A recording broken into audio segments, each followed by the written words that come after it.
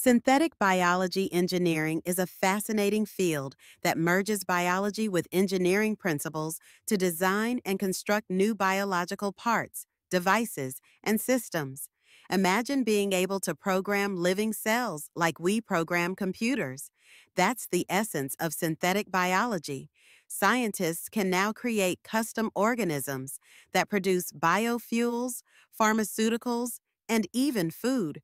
One of the most exciting aspects is gene editing. Techniques like CRISPR allow us to modify DNA with incredible precision, opening doors to potential cures for genetic diseases. Think about it. We could eliminate hereditary conditions before they even manifest. Then there's the concept of biomanufacturing. Instead of traditional factories, we can use engineered microbes to produce everything from plastics to textiles, reducing our reliance on fossil fuels.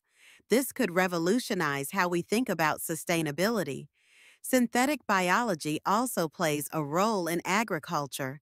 By engineering crops to be more resilient to pests and climate change, we can secure food sources for a growing population. And let's not forget about the potential for creating synthetic organs for transplants, which could save countless lives. However, with great power comes great responsibility. Ethical considerations are crucial as we navigate this new frontier. We must ask ourselves, how far should we go in manipulating life? The possibilities are endless, but so are the questions.